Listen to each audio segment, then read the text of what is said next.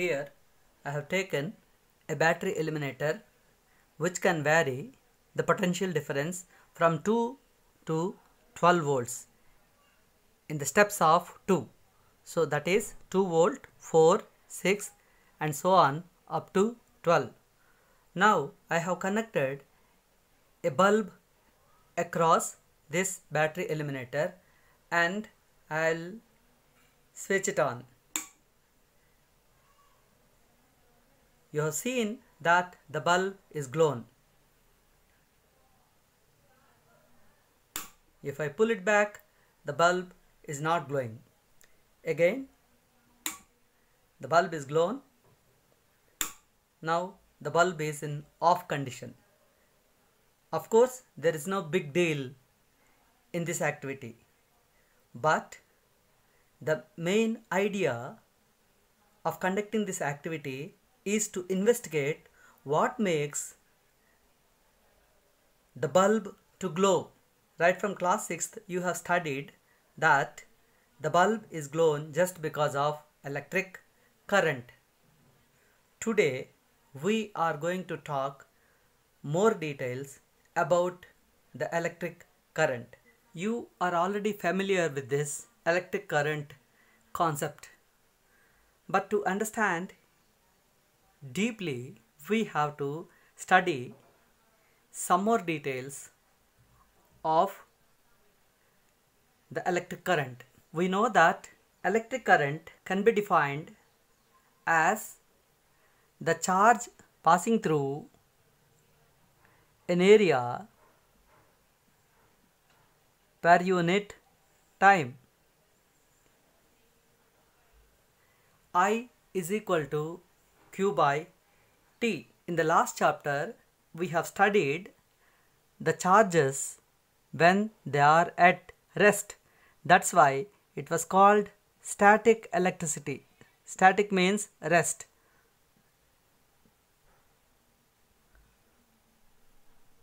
Now we study what happens when the charge is in motion.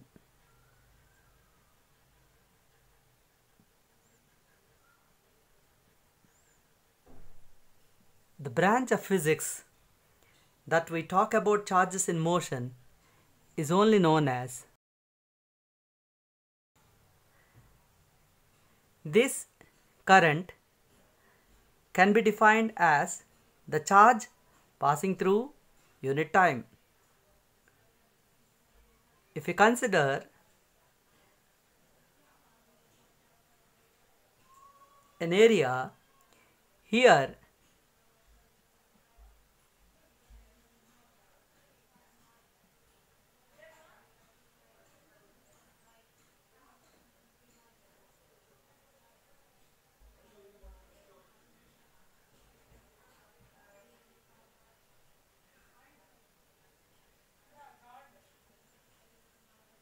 there could be different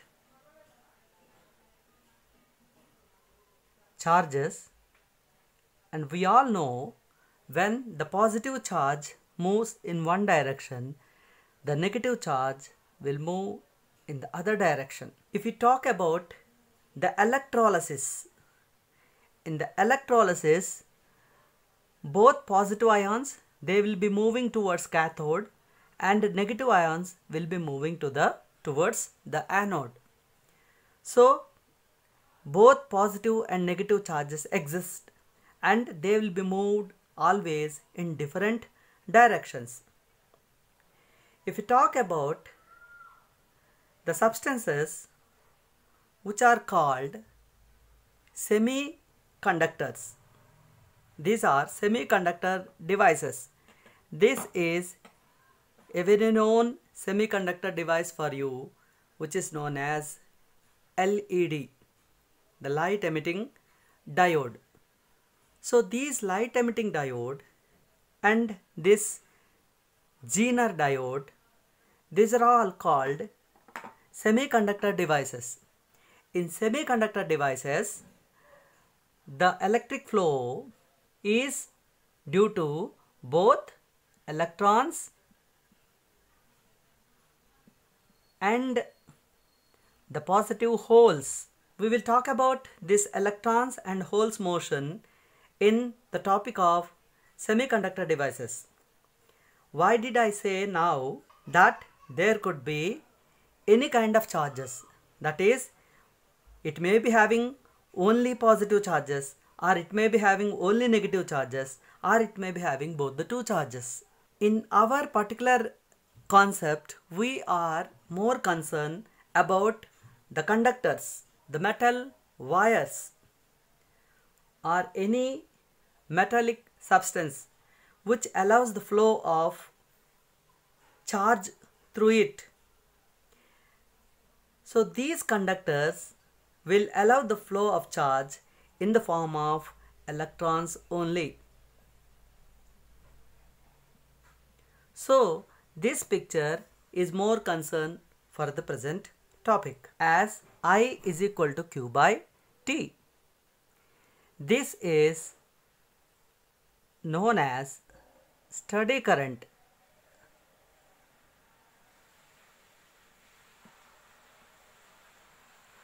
But it is not the case in most of the situations. Therefore, we have to define the electric current in a general way as the small amount of charge passing through an area in the time intervals between t and t plus delta t, between t and t plus delta t. If you consider that delta t tends to very small interval, I mean 0, then limit delta t tends to 0, delta q by delta t is only known as the current, which the right side part is, in which the right side part can be written as dq by dt, rate of flow of charge.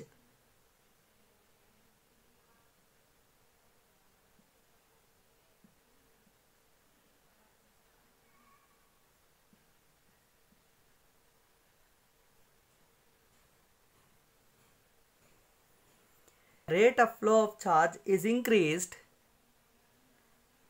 or we can say the rate of flow of charge is always increased in the direction of the current.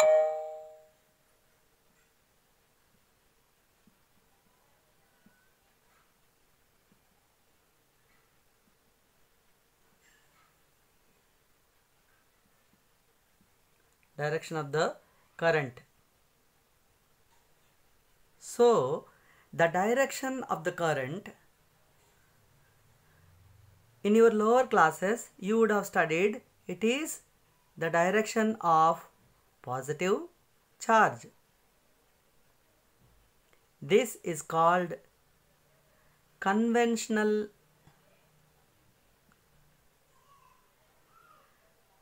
direction of current.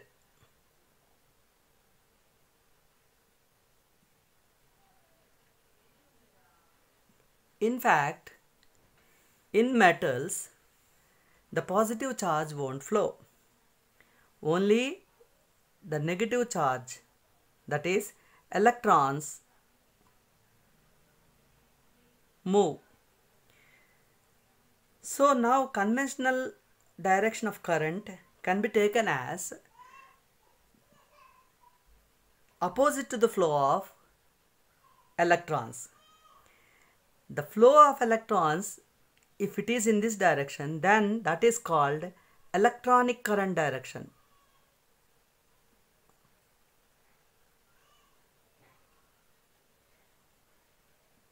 So the conventional direction of current and electronic current direction are just opposite to each other.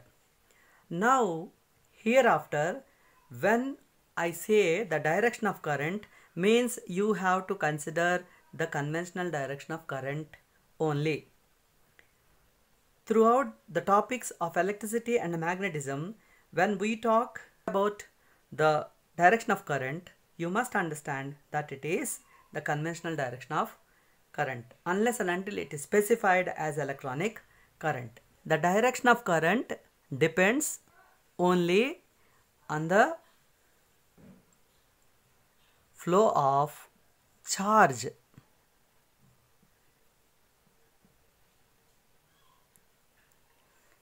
Not on the direction of flow of particles.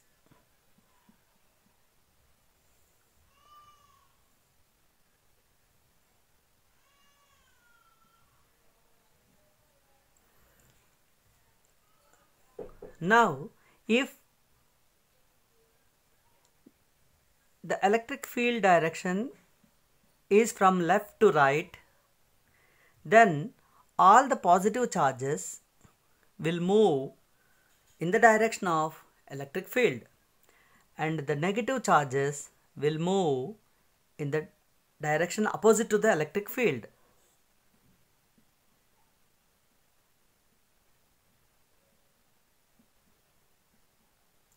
This is my direction of current. How can I say that? Suppose let's consider that the positive charge is of plus 103 units. Suppose one more charge has come here, then it is added. So 104. This is the charge. So dq by dt is positive. Now let us suppose that one electron has gone in this direction. Then also 103 is already positive. As one electron has gone from this side to this side, the positivity is increased. Again it is 104. So even the electron moves in this direction, the dq by dt is increased. The rate of charge per unit time is increased. Therefore, we have to say the direction of current is the direction of flow of charge, not the direction of flow of particles. We have already talked that in conductors, the electrons only cause or electrons only constitute the current, because if you go through the atomic structure, inside the nucleus both protons and neutrons are tightly packed. Outside the nucleus, the electrons will be revolving. If you take one simple atom like this, you can clearly distinguish the electrons that are belonging to s orbital or the electrons that are belonging to p orbital clearly. But if you take a substance, in 1 cubic centimeter there will be an order of 10 to the power of 22 to 24 atoms exist. The electrons that are far off from the atoms are loosely packed. These loosely packed electrons are only known as free electrons. These free electrons are only available with the conductors.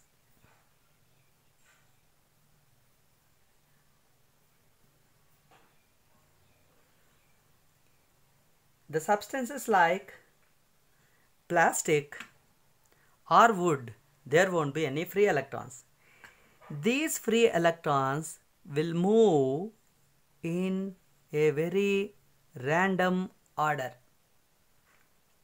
Here we are talking about the electrons in a wire or in a conductor, and these electrons, free electrons, will move very randomly in the absence of electric field. So As there is no specified direction for any individual electron, you can consider the average velocity or average speed of the electron is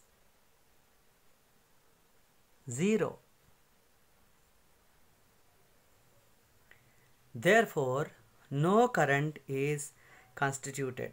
Here the electrons, the small spheres are considered as electrons and they are continuously in the motion.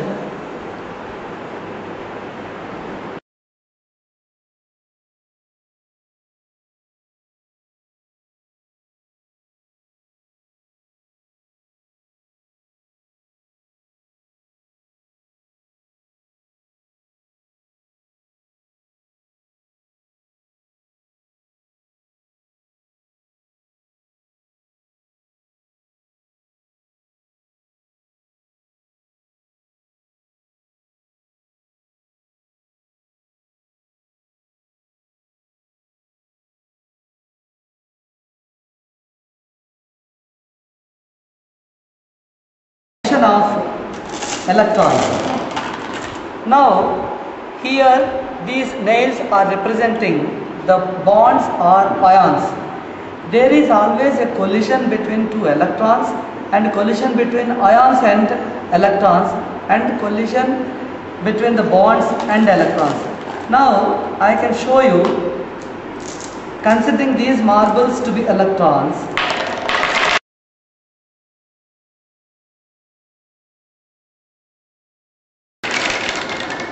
way path to move, and this is another demonstration through which we can understand the random motion of electrons.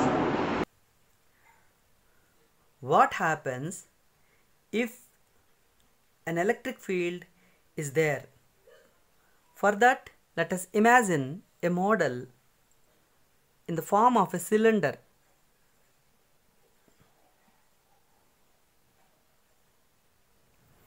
And this cylinder is packed with two lids in such a way, on one we have given positive charge and on the other we have given negative charge. It's quite possible for us to give two different charges because we have studied how to get the charge on any substance, induction, conduction or rubbing. Now what happens? The electrons, now they are under the influence of an electric field. What is the direction of electric field here? It is again from positive to negative. Therefore, the electrons will start moving towards the positive charged lid. Once the electron come here, it neutralizes these positive charges. This process will happen till the total charges are neutralized. So here the electric current is constituted for small interval of time. That is, when the electrons are reached to this positive plate, then they will neutralize this one, then after some time it simply becomes neutral and no more electric field will be there, and then this electrons, the current cannot be constituted. So this is the situation when this is neutralized. Now let us imagine, suppose if it is getting continuously the positive charge and it is getting continuously the negative charge, then what happens? The current is continuously constituted in the conductor. So for that we have to design a device which continuously make this positive and make this negative. That is nothing but this cell.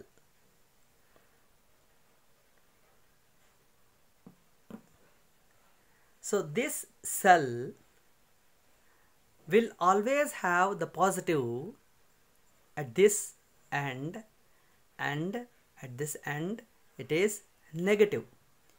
Because of chemical reactions that are happening inside the cell, we can maintain all the time this is negative or lower potential and this is at higher potential. So electric field is existing.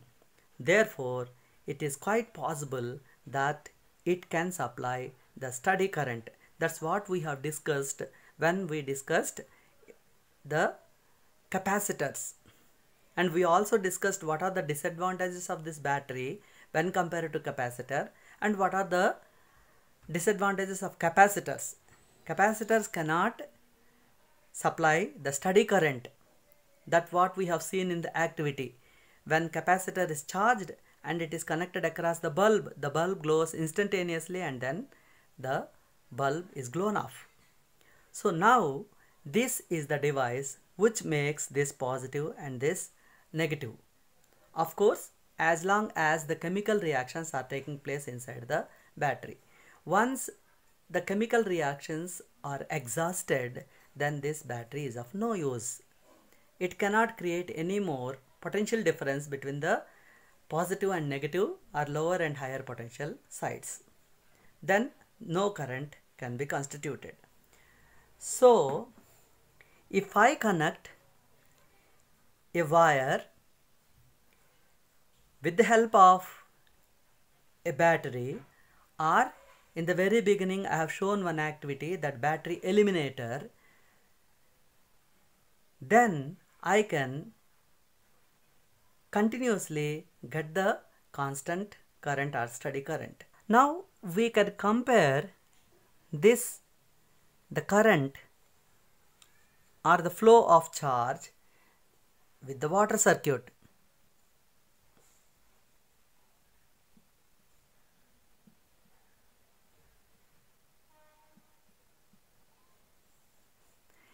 Let's do the activity and then we will compare. Is coming from the tub and again going into the tub. No water is being consumed.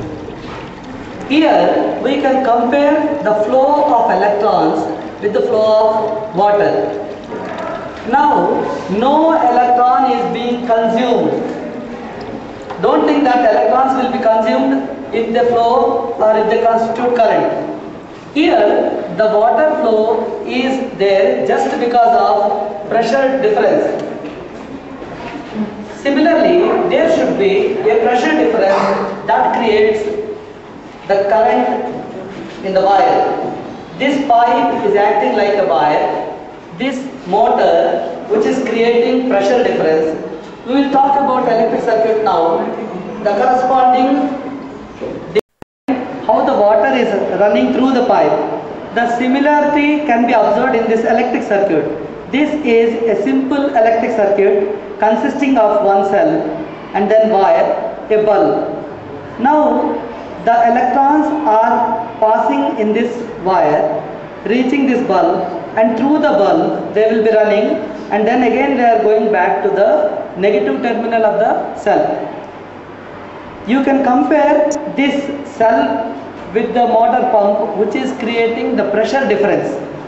Here this electric pressure difference is only known as potential difference or voltage difference. Okay. Do you know what is the potential difference across the two terminals of the cell? Have you ever seen? What is the voltage of the cell? 1.5. So that 1.5 volt difference is here. So that is why the bulb is glown. So you can compare the elements of that water pipe with this electric circuit as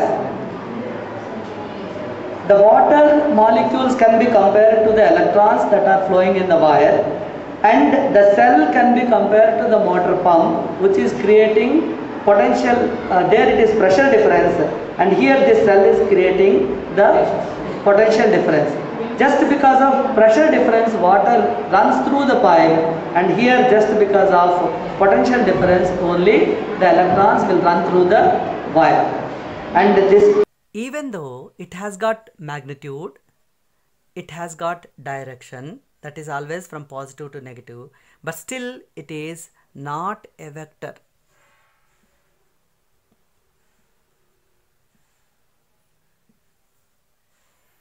To call any physical quantity as a vector, it should have magnitude,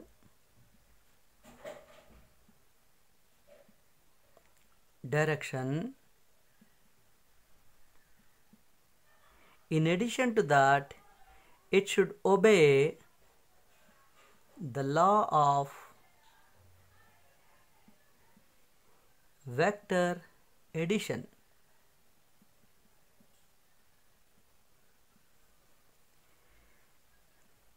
The electric current fails in the third aspect. Therefore, we cannot call it as a vector, but we call ideal. This is called current element.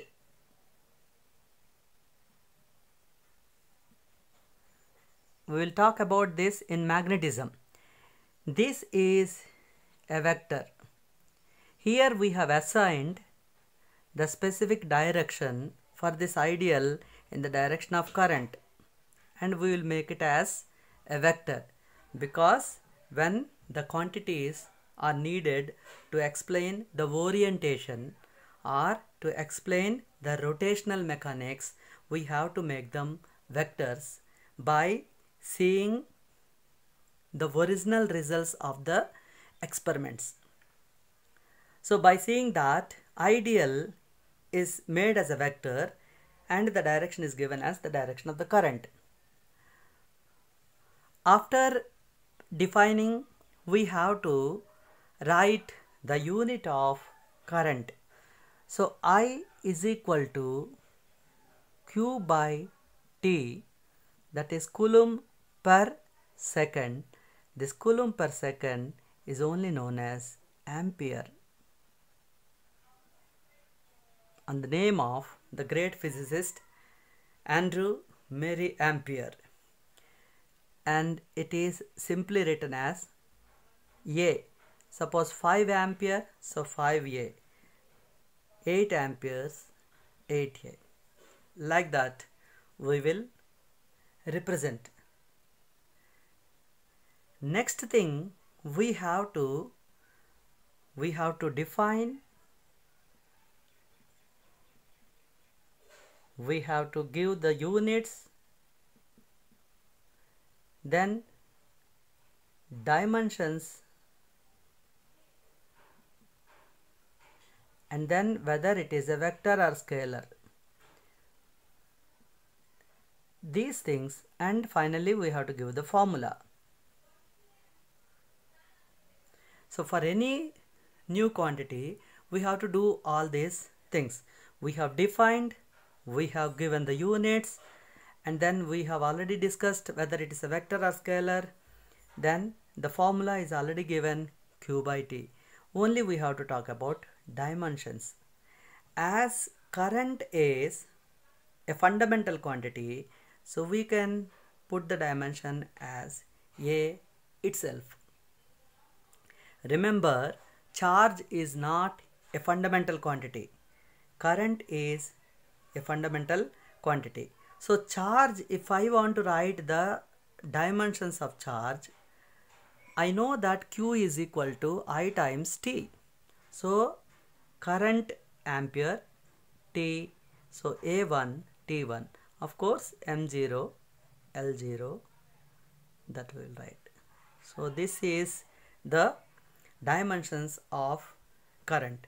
So we have discussed all these aspects of current.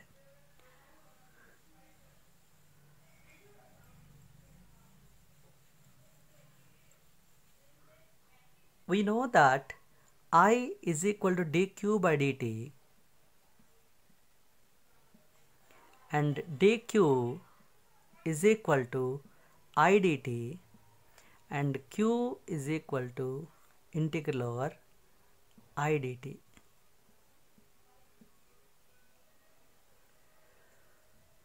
Based on this formula, the problems can be given. How? If the current is related to time in such a way that 5t plus 5t square plus 2t plus 1, then what is the charge passing through the conductor? So we have to take integral over I dt, and the time interval will be given in between t is equal to 2 seconds to 3 seconds. So 2 to 3 I dt, that is I 5t square 2t plus 1 dt 2 to 3. Now I know that integration of t square is t cube by 3. This is 2t, t square by 2 plus t. Now my job is very simple. I have to keep t is equal to 3 first minus t is equal to 2 next. I can do this one. The other way, that they may give the charge as a function of time. Suppose q is equal to 3t square plus 5t plus 6. What is the instantaneous current at t is equal to 2 seconds? So current is equal to dq by dt. Now I have to differentiate it. 3 into t square derivative is 2t, 5 into t derivative is 1, and this is 0. Now at t is equal to 2 seconds, suppose if they ask, then I have to replace 3, 2 into 2 plus 5. That is going to be 12 plus 5, 17 ampere. So this way the numericals can be asked. So this is the introduction of electric current.